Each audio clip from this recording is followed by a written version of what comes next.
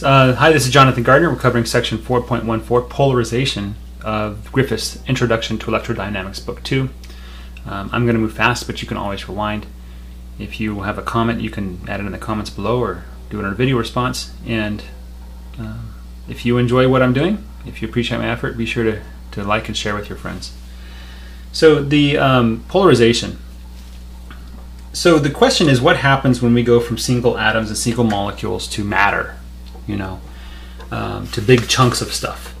What happens if you take a bunch of atoms bouncing around like a gas, or maybe in a liquid or something, or whatever, or metal, or some kind of solid, and you subject that to an electric field? Well, what's going to happen is, if they're neutral, then they're going to be polar. They're going to have a dipole moment induced, and there's going to be something that's going to align with electric field there. If it's a crystal where everything's aligned in this particular way, maybe the dipole moment won't point in the same direction as electric field. Maybe it'll be point off to some other direction because it's more easy to polarize in one direction than the other.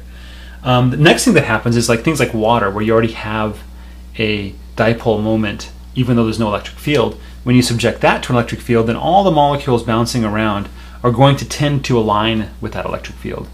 But the net effect is the same. What's going to happen is you take a chunk of matter that is a dielectric. It's a non-conductor. It's an insulator, and you subject that to some kind of electric field, right? It doesn't even have to be constant, right? And inside, you're going to get a whole bunch of tiny little dipole moments,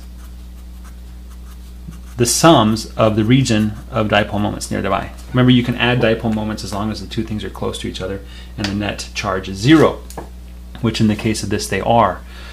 So this electric field induces a per volume dipole moment, which we're going to use capital P to represent, called the polarization, right? And that's going to be basically a dipole moment per volume.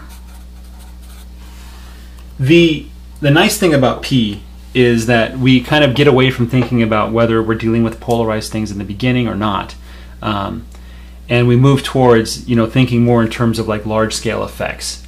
So in the next section, 4.2, we're going to examine what happens when you have polarized material, not a single dipole moment atom or molecule, but polarized material. What kind of electric field does that produce? What kind of charge, surface charge? We're going to find out about the bound charge on the inside.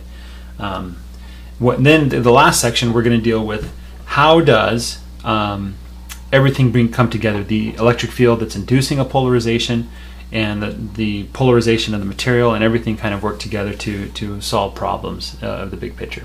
Anyway, this is a short section. Hope you enjoyed it. Just remember, the big P is the dipole moment, little p, over some unit volume. It's just averaging it over some area. Anyway, hope that helps. Take care. Bye.